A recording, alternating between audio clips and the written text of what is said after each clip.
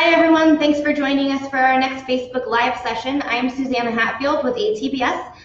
For those of you who don't know much about ATBS, it stands for American Truck Business Services, and we provide taxes, accounting, bookkeeping to owner-operator truck drivers, and we've been doing this for the past 20 years. Today we're going to be talking about important tax moves to make before the end of the year. We're going to be posting some links to some helpful articles on our website that you can check out during the broadcast or afterwards. And please feel free to type in your questions and let us know what you're thinking. We'll make sure to answer those at the end of the broadcast, or if you watch this later, we'll go ahead and type those answers back to you when we get a chance. And today, to answer some of those questions about what's changing with tax reform and what owner-operators need to do before the end of the year, I am joined by our Manager of Enterprise Services, Michael Schneider. Michael, thanks for being here today. Yeah, thanks, Susanna, and thank you all for joining us. Really hope you've had a profitable year and looking forward to answering your questions today. Great. So we'll jump right into it. First of all, let's talk about buying assets before the end of the year. Sure. So if you're in need of a new truck or a piece of expensive equipment, right now might actually be the best time for you to buy that before the end of the year. Michael, can you tell us why that is? Sure, yeah, and this is a common question that we're getting. The tax law has allowed for 100% deducting of depreciation, which is called bonus depreciation. So the first reason that this is great, obviously, is 100% deduction on your tax return for that new piece of equipment. The second reason is because in the prior rules, the tax deduction for bonus depreciation was limited only to new assets. So now we've got new and used assets can be used with bonus depreciation in 2018. I should also mention that this is for any asset that you've placed in service September 27th of 2017 all the way to January 1st of 2023. The third reason that this is really great, as you guys may know already, depreciation is treated just like any other expense on your tax return. So that could be office supplies, truck lease, insurance. Those are all deducted from your taxable income. So is depreciation. So when I say 100%, if you buy an asset for $100,000, you would get a $100,000 deduction on your tax return. Okay, great. But before everyone goes out and makes big purchases to take advantage of this deduction, what are some things to consider before going out and doing that? Sure. One of the things I always tell my clients at ATBS is if you don't need it, don't buy it. A tax deduction is great to have, but it doesn't necessarily mean that you should go out and spend your resources on new equipment. So if you do need some upgrades or some additional equipment for your business and it's the right time to do that and you're in a good position to do that, absolutely, now is a great time to do that. But there's by no means forcing yourself to do that is maybe not a good idea. So just weigh through those options. Depreciation isn't everything. Sure. Let's go ahead and talk about per diem next. So this year, per diem's been a pretty big topic for a couple of different reasons. Tax reform made some changes to it, and then also the rates increased in October. So what do owner-operators need to know about this year's tax return in terms of per diem? Yeah, per diem is a huge deduction for owner-operators, and we want to make sure that you guys are both substantiating that expense in case the IRS asks questions, and calculating it correctly so that you can maximize that deduction each year on your tax return. So likely all of you are familiar that the rate has been $63 a day for a full day and a little bit less than that for a partial day. The rate actually changed on October 1st of 2018. So some of you may not be aware of that. It is now $63. So it went from $66. It went from $63 a day to $66 a day. Keep in mind that only 80% of that is actually reported as a deduction on your tax return. So what that means is a full day would be deducted at $52.80 and a partial day would be deducted at $39.60. Great. And then what is kind of a good way for taxpayers to keep track of that? Is the calendar a good way to do that? Okay. Yeah, so what ATBS really recommends is just get a simple 12-month calendar, keep it in the truck with you, and when you have a full day away from home, mark an X through that day. If you're returning from a long trip or going out on your next trip, mark a slash through that day. It's a really easy way to keep track of your full days and your partial days. It is not going to be considered substantiation for IRS standards, so make sure you're keeping a copy of your electronic logs and or your settlements. Both is great, but do definitely keep a copy. The calendar just makes it really easy to calculate it and give it to your tax preparer to make sure you're getting that deduction at its maximum value. Perfect. All right, so let's change topics a little bit and talk about the qualified business income deduction. So this is a brand new deduction that came out with the recent tax reform. People have probably heard it as QBI as well. Can you tell us a little bit how that works and how owner-operators can take advantage of that? Yeah, this is brand new with the Tax Cuts and Jobs Act. And I like to give a little bit of history here because Congress didn't initially have this in the Tax Cuts and Jobs Act. They actually added it a little bit later before it was passed. And the reason for that was that they gave a deduction to C corporations, big businesses, big companies. And they were kind of on a progressive tax rate before that was up to 35%. And they've now been reduced to a flat tax rate of 21%. So that's a huge change for big businesses, although those are C corporations. So they went back in and they wanted to give a cut to the smaller businesses, the owner-operators, the self-employed individuals who may not have these big C corporations. So what they did is they introduced this QBI, Qualified Business Income. And what that is a 20% deduction of your self-employed activity. So pretty simple rule to begin with. There are some stipulations on income that I'll go through here briefly.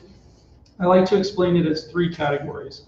So the first category is if you are under the income limitations. If you're single, that is $157,500 of taxable income, so total income from your household. If that is below $157,500, you qualify. Don't worry about it. You're going to get the 20%. If you are married, that is total taxable income of the household below $315,000. That's an easy category. If you're below those, you get it. Each of those has a range then. The married folks have a $100,000 range from $315,000 to $415,000. Single folks have a range of $50,000, so $157,000 to $205,000. Or however, 257 to 207, excuse me. If you're in between that range, then you have to do kind of a quasi calculation. You're phased out of some of your allowed deduction. That's the second category. The third category is really the most complicated, but I doubt a lot of people will run into it. They're for the more wealthy folks that are actually above both of those ranges. Okay. And that'll get a little more complicated if you're above those ranges. Okay, so this is, again, a brand new deduction. It's a little bit complicated. There's a lot of numbers to digest there. So if you have questions about this QBI deduction, please give us a call. Our phone number is 866-920-2827. Feel free to give us a call whenever you get a chance, or send us an email, or send us a comment on Facebook, and we'll make sure to answer those questions for you. Sure, and I can run through a quick example because we did just go over a lot, so I'd like to provide a quick numerical example. Let's say you're self-employed. You're going to qualify for this QBI deduction. Let's say you made $65,000. So this is after all expenses. This is your take-home taxable income. You've deducted insurance, fuel, maintenance, all of the above. So you've got $65,000 of taxable income. 20% of that, which is the QBI allowance, is $13,000. So in that tax bracket, you would be in the new 12% tax bracket as an individual, and you would be saving about $1,500. Okay. So that's a new tax savings that is just brand new. Everybody's just going to pay less taxes this year if you're self-employed. Awesome. That's great news. Another way that owner-operators can save some money on their taxes this year is to consider becoming taxed as an S corporation. So how can changing that business structure help some owner-operators, and who should consider doing that? Sure, yeah, and the QBI actually kind of plays into this because it opened up this book now. It's like, okay, I have an LLC or I'm a sole proprietor, disregarded. What should I do? Should I make an entity? Not necessarily. So the QBI is going to cover all pass-through entities, and everybody is considered a pass-through entity. Now, if you're not an employee and you're not a C corporation, you're a pass-through entity.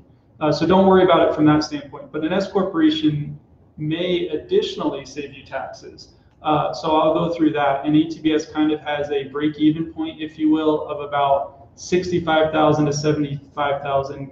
If you're consistently taking that home annually, that's the range that you're going to break even and save some money. The reason I say break even is because obviously creating an S corporation is going to cost you something. You're going to hire some professionals, you're going to start payroll services. There's going to be some cost involved with setting up an S corporation. So the savings that would give you would cover the cost and save you money. Okay. So I'll go through a couple of reasons for that. The S corporation is not going to be 100% subject to self-employment tax, and that's really where the savings comes from. So I'll give you a quick example: LLC and S corporation. 100% of what an LLC earns or sole proprietor earns is subject to both income tax and self-employment tax. An S corporation is subject to the same income tax, no changes. However, the S corporation is going to be required to pay a reasonable salary to the owner. So that reasonable salary will still be subject to self-employment tax, which is, if you're not familiar, Social Security and Medicare tax.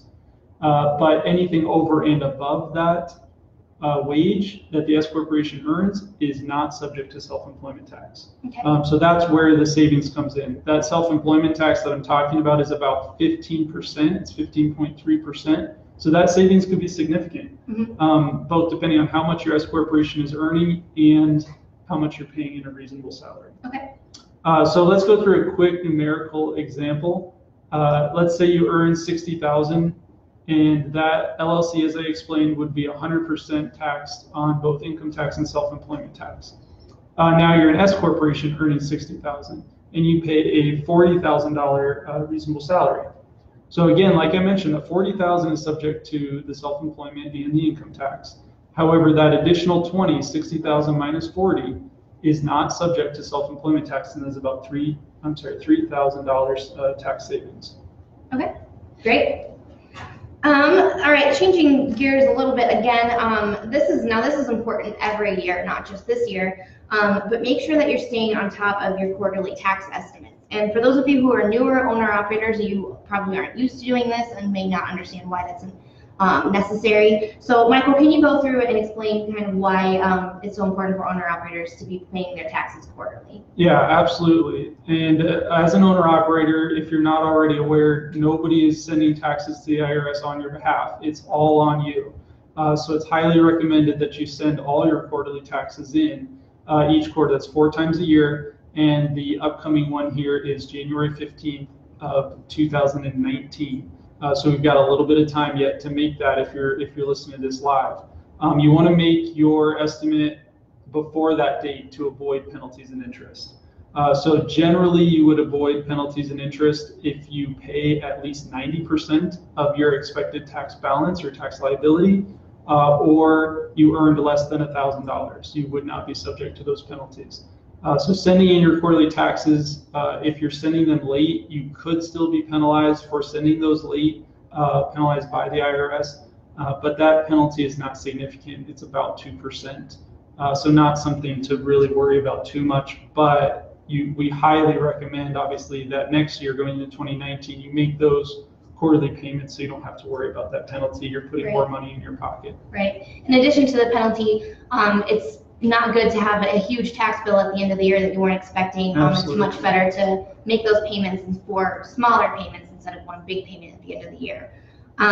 If you're not sure how much to pay for your quarterly taxes, or you don't know when to pay them, that's actually a service that we provide. So please, give us a call, send us an email, and we can help walk you through that process. The last thing that I wanted to ask you about, Michael, today is why it would be important to make a contribution to your IRA, your individual retirement account, what kind of deductions you can get from that, and why an end-of-year contribution is so important. Absolutely, yeah, and I really like the IRA deduction. We're talking about a traditional IRA would give you a tax deduction, assuming you were below certain earning levels, which are pretty high, so most people would qualify for this. If you make a deduction to a traditional IRA, the limit on that deduction is $5,500. It's also the contribution limit. So you can put up to $5,500 into a traditional IRA each year. And the reason I like this deduction so much is because you're keeping your money, putting it into a retirement account for the future, and you're getting a tax deduction. So that money is still really yours. It's in a different account, earning its in interest or value growing there, and you also got a tax deduction for it. Perfect. Great. So I'm going to check now to see if we have any questions from the audience. I'm just going to refresh my page really quick. While you're doing that, another great thing I forgot I put in my notes here was that in 2019, starting on January 1st, the IRA contribution goes to $6,000. Oh, that's great to know. So an extra $500 there. If you're over age 50, you also get an additional $1,000 called an IRA catch-up contribution. So if you're starting retirement a little bit late, or even you're on track and you're over 50 now, you can boost that deduction and that contribution. Perfect. All right, so pulling up the questions here. The first one here, it says that I have heard that company drivers are no longer allowed to get per diem. Is that true? Yes, and that's kind of unfortunate, kind of byproduct. I don't know if it was intended when they wrote the Tax Cuts and Jobs Act, but what they did in the Tax Cuts and Jobs Act is eliminated Schedule A employee deductions. And if you are a company driver, you are an employee, and those deductions unfortunately are gone. That's where per diem was reported on your tax return. Some questions I've received are, well, what if I'm an S corporation or a partnership and I'm paying myself wages? Well, that's fine. You can still get that deduction. You are considered an employee, but you want to make sure that you get that per diem on your W-2 to show that the company has reimbursed you or paid for your per diem, and in that instance, the business can still deduct per diem. Okay. So businesses are 100% allowed a per diem deduction. Okay, that's good to clarify. I know there was a lot of confusion, especially when the Tax Cuts and Jobs Act was first released, about some people thought owner-operators couldn't take it, but owner-operators still can, company drivers cannot. Yep. Another question here that has to do with depreciation, do you have to take the bonus depreciation?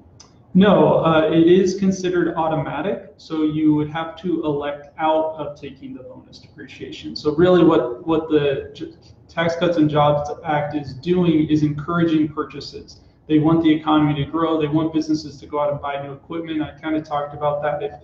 If you're not in that position where you want to take that full deduction, or you're not buying new equipment, you're not required to do that. You're not required to take the bonus deduction. Mm-hmm. So you would elect out of that on your tax return, and you're still allowed the other deduction methods, be that regular depreciation or Section 179 depreciation. Okay, all right. Great, so I think those are all the questions from the audience for right now. Feel free to keep posting those after the fact, and we will get to those when we get a chance. Let's see, and then just make sure that you check all the different links that we've posted on our comment page for this broadcast, and then I think that's about it for us today. So we will close it up. Drive safely and have a good holiday season and a good end of the year, and feel free to just message us if you have any questions. Thanks.